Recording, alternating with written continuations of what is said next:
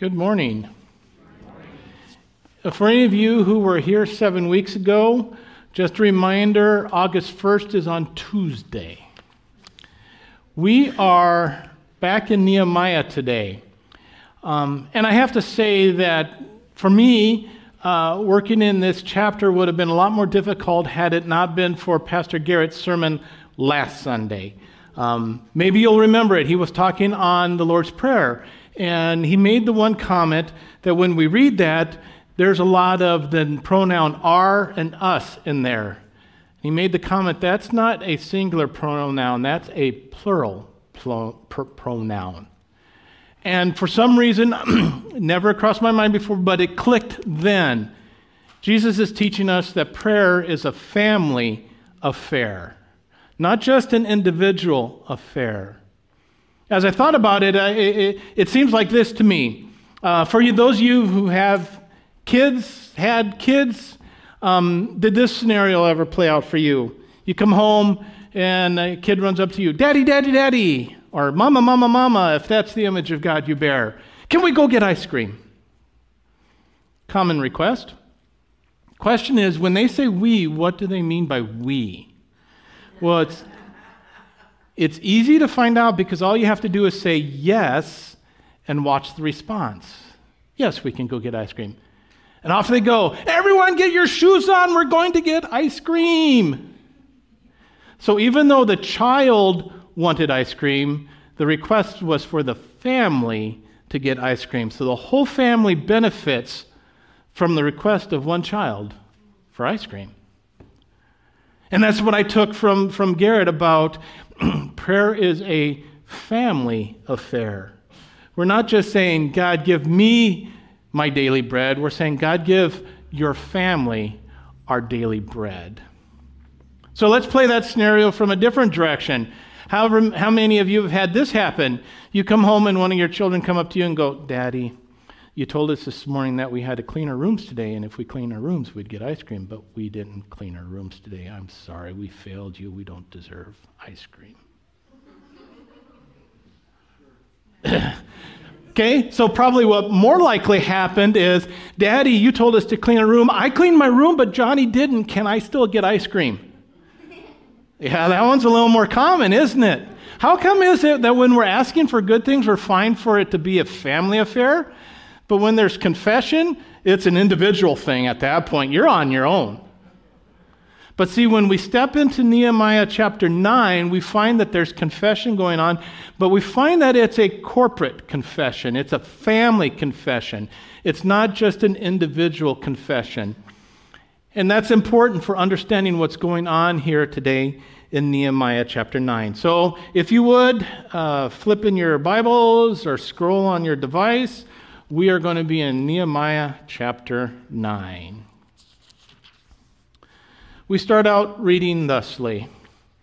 "Now on the 24th day of this month, the people of Israel were assembled with fasting and in sackcloth and with earth on their heads.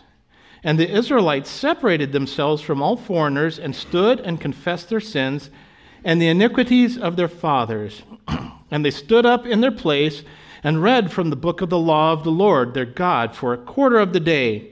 For another quarter of it they made confession and worshipped the Lord their God. On the stairs of the Levites stood Jeshua, Bani, Kadmiel, Shebani, Buni, Sherebiah, Bani, and Cheniah. And they cried with a loud voice to the Lord their God. Then the Levites, Jeshua, Kadmiel, Bani, Hashabaniah, Sherebiah, Hodiah, Shebaniah, and Pethahiah said, "Stand up and bless the Lord your God from everlasting to everlasting. Blessed be your glorious name, which is exalted above all blessing and praise." So there's a number of things that we can learn from this passage about what corporate confession is. The first one is pretty obvious. They start with humility. They are approaching God with humility. Like the song said up there we sang earlier, we pour contempt on all our pride. This is not a proud moment, this is a humble moment. Second thing they did is they separated from the foreigners. Now, our first reaction is to say that there was some sin involved in relating to the foreigners, but I don't think that's the case here. We read in Ezra where that happened. There was sin involving the Israelites interacting with the foreigners, but what we find was that it was based on marriage. See, God told the Israelites not to intermarry with the nations around them. God did not dislike having the foreigners there. In fact, he gave the Israelites rules on how to treat those who were foreigners, sojourners. There was no problem with there being foreigners in the land. They were not allowed to marry them. And so I don't think this is about a marriage issue. What I think is going on here is the Israelites know that they are dealing with a national issue. They're dealing with their sins and the sins of their forefathers. This has nothing to do with the foreigner among them. The foreigners have their own issues with God they have to deal with. The Israelites are saying this is a covenant people of God time for us. In fact, if you read in Jeremiah chapter 46, 47, 48, 49, you see that God through Jeremiah was a prophet right before the captivity, pronounced judgment on all the surrounding nations for their sin. So all the foreigners around them had their own issues with God they had to deal with. But this was a day for the Jewish people to deal with their Jewish nation issues with God. And I think this is important for us because we have to be careful. Oftentimes we gather together for confession and we think this is confessing the sins of our country. It is not. When we gather as the people of God for confession, it's for confessing the sins of the church of God. It's perfectly okay for us to decide to gather as Americans and confess the sins of our country, but that is separate. The sins of our country are not the sins of the church. They look the same sometimes because that's one of our sins is to let the world in. But we do not gather as a body to confess the sins of our nation. We gather as a body to confess the sins of the church, of God's family. This is a family affair. And they confess their sins and the iniquities of their forefathers. Their sins, that's individually, me talking with God about where I have gone wrong. And that's not my focus today, but that is a valid part of confession. They also confessed the sins of their fathers. And as we read through their confession, you'll see this. They're not talking about individual specific sins. They're talking about this way of life, this habit, this mindset, this stance that the nation of Israel had towards God that was continuously against God. And so they are confessing the sins of their forefathers. And we have to be careful here because this does not give us an excuse to say, well, I don't need to take part in this confession because I wasn't part of that. I struggled with this years ago. When the Promise Keepers was a big thing, I went to one of the events and one of the speakers was like, we need to confess the sin of racism in the church. And at that point, I struggled with it. I'm like, I'm not racist. I don't engage in racist activity. I've got friends of all races. I don't know why I need to confess this. But see, I was thinking individually, not thinking like they were corporately. Yes, the church has been racist in the way it's executed and run things over the years. And yes, as a member of the church, I can confess that sin of racism in the church, regardless of how I have or have not engaged in that sin myself. These people here could have excused themselves for the same reason. We read in Jeremiah chapter 21, verse 8. This is God speaking to Jeremiah, speaking to the people. And to this people you shall say, thus says the Lord, behold, I set before you the way of life and the way of death. He who stays in this city shall die by the sword, by famine, and by pestilence. But he who goes out and surrenders to the Chaldeans, who are besieging you, shall live and shall have his life as a prize of war. You see, God, through Jeremiah, had told the people, if you surrender, you will live. And so most of these men and women here, their father or their parents or their grandparents were men and women who had honored the word of God. In a time and in a culture that was ignoring the word of God, that had set up false prophets to tell them what they wanted to hear, that was persecuting the true prophets of God, these men and women had obeyed and honored the word of God. Their forefathers had done good. And yet none of them feel that's an excuse for them to exclude themselves from engaging in corporate confession for the sins of their forefathers, for their nation. The truth is that I have done plenty that in the spiritual realm brings shame and disgrace on the family of God. In God's name, I am not excluded. See, the point of confession is two parts. The point of confession is acknowledging that there's a standard in the world. This is a yardstick. It's a standard unit of measurement that we use. And if I were to grab yardsticks from all around the country and set them up, they'd all be basically the same length. This is a standard we use. There's a reason why the phone in your pocket can have parts made from a dozen countries across 3 continents, and yet they all fit together and work together correctly, because we have standards that govern how we specify things to be manufactured. There is a standard, and so they started with the law of Moses. They read the book of the law because that was the standard that they were to be measured by. The book of the law represents God, and God is the ultimate standard by which the entire universe, both seen and unseen, will be measured. And so they start. Because confession is, first of all, acknowledging that there is a right and a wrong, a standard. It's acknowledging that we fall short of that standard. 2 parts.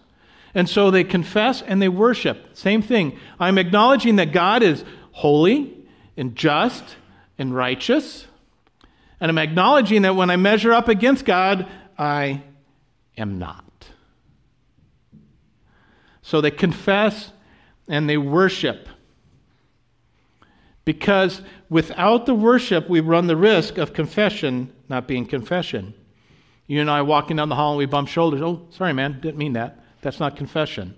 That's just social politeness. We run the risk of being confession where I said something about you that you heard of, and I'm like, oh, sorry. Not because I've changed my mind about that or think what I said was wrong, but just I'm sad that you found out and I got called out on that. Confession is there is a standard and I missed it. And so you have to have both, and so they do both.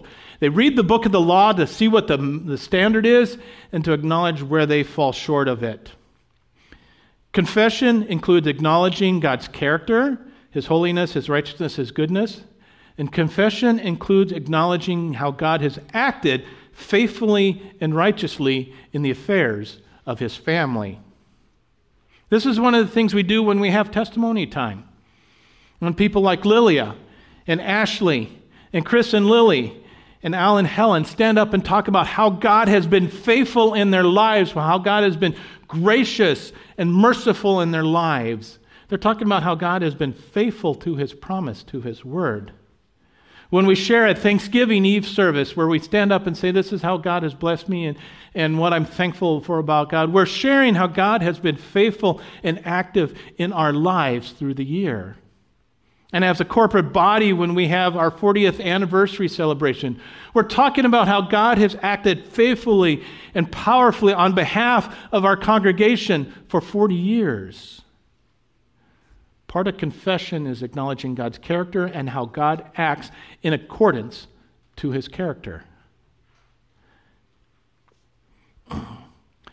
And so they make their confession, and the rest of the chapter is their confession. And I'm going to read it. I know it's long, but keep in mind, these guys are confessing out of their experience. So some of these things they talk about are stuff that doesn't resonate as emotionally strongly with us as it would with them.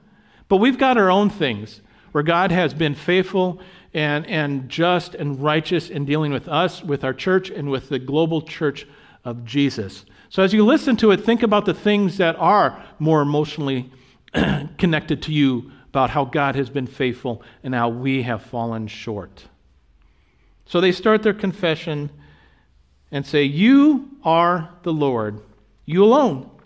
You have made heaven, the heaven of heavens, with all their host, the earth with all that is on it, the seas and all that is in them, and you preserve all of them, and the hosts of heaven worship you."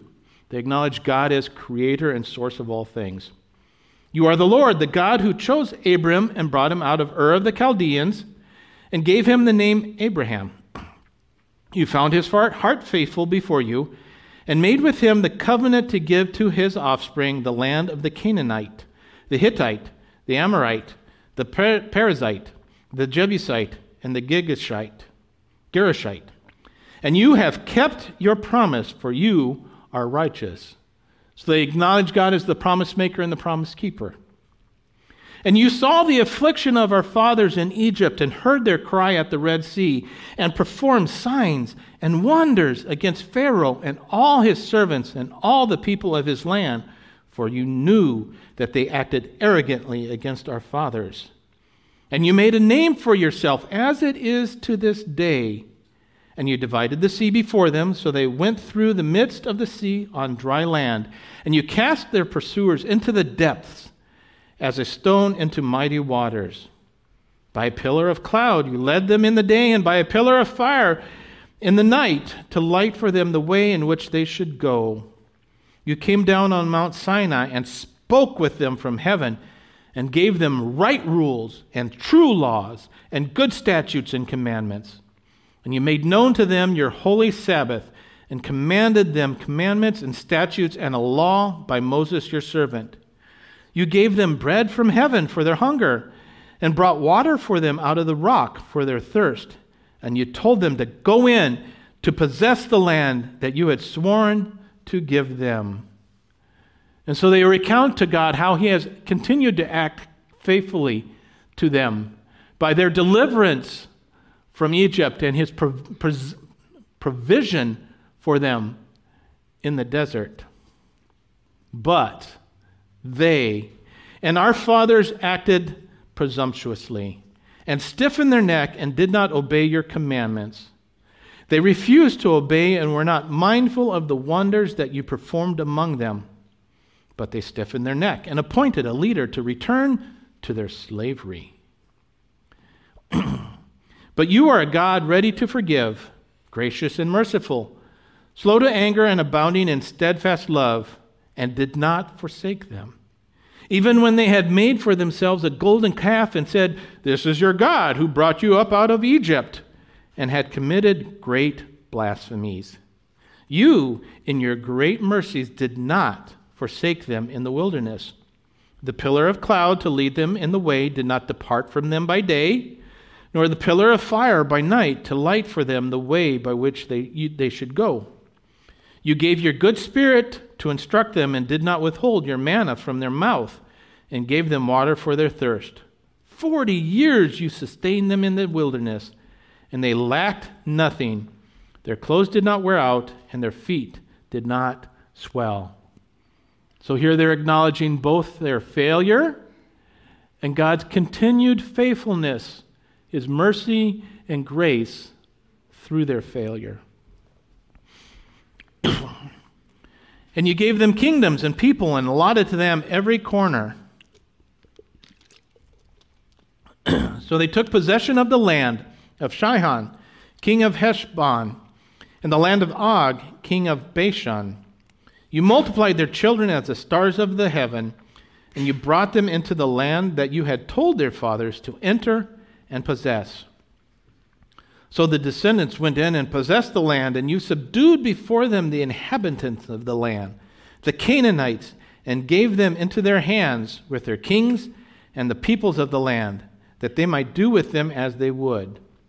And they captured fortified cities with rich land and took possession of houses full of good things, cisterns already hewn, vineyards, olive orchards, and fruit trees in abundance. So they ate and were filled and became fat and delighted themselves in the great goodness. Again, they're acknowledging that God's maintaining his faithfulness to the promises he made and providing for them so that they were delighted in his provision.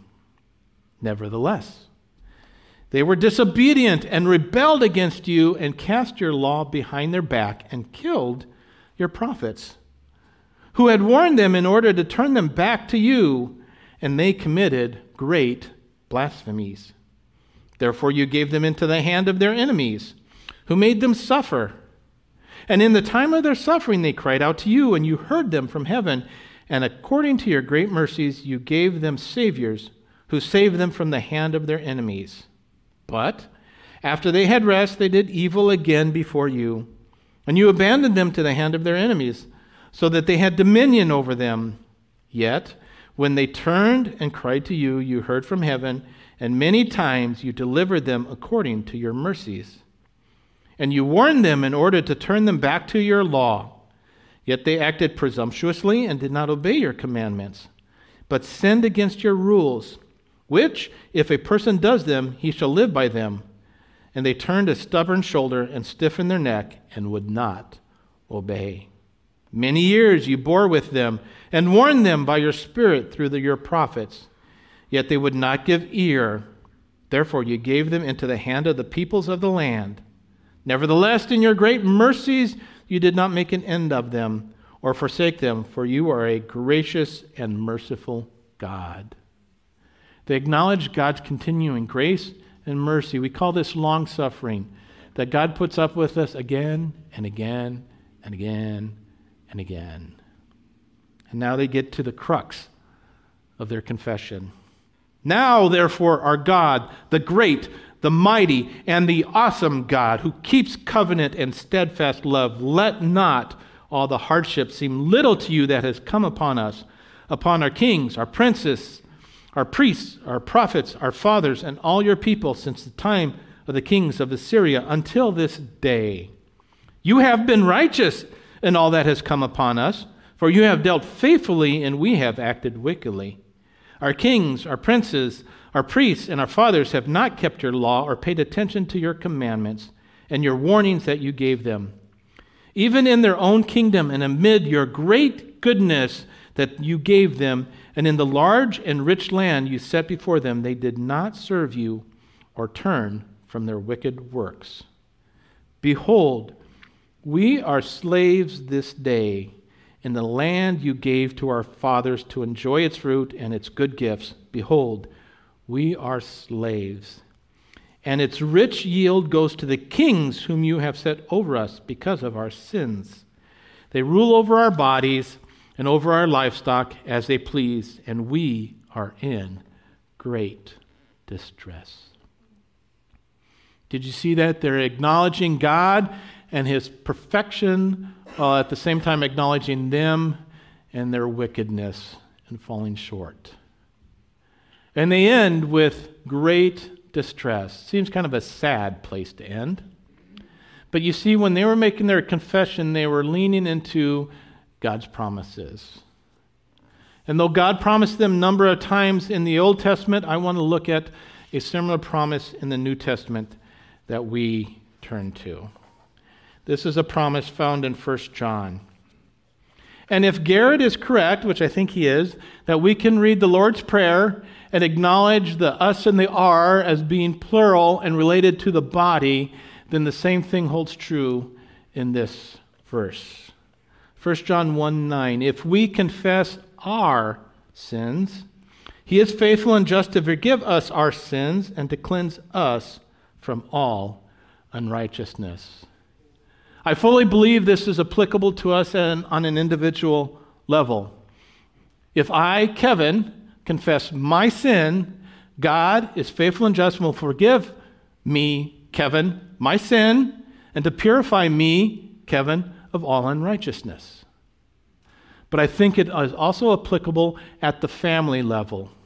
If we, the children of God, confess our sins, he, the Father, is faithful and just and will forgive us, the children of God, our sins, and purify us, the children of God, of all our unrighteousness. This is the promise they're leaning into. When we confess both God's righteousness and our falling short, we're inviting God to come in with his forgiveness and his purification. That's what we're looking for. This is actually a prayer for ice cream. All right? We can ask for what we want, forgiveness and purification, and that benefit flows out to the family because we're playing as a family affair. Now, I don't think there'd be anyone in here today who would say you want or you like the fact that God's name is disgraced in our world because of the way his family lives. No one here, I don't believe, would say they like the fact that Jesus' bride has blemishes on her because of the things we do and don't do, or that God's family has shame heaped upon it because of how we fall short of God's standard. So what do we do about it? Well, some of the easier things to do about it would be, one, just ignore it. Well, that happens out there. That doesn't apply to me. Nothing happening in my little world. We can isolate from it. Well, all those other people out there, they're doing it all wrong. We here, we've got it. We're doing it right. Let's just kind of stay here within our walls and keep everybody else out. We can isolate from it. We can try to police it. Go out there and tell everybody where they're wrong, where they should be doing this right. The problem is that always tends to devolve into an inquisition. Or we can do what God says. We can invite God to show up with his forgiveness and his purification. We can confess our family sins as a family and allow God come in and deal with his family in a way that brings forgiveness and purification. So we're going to change things up a little bit. We're going to move right into prayer time. And prayer time today is corporate confession.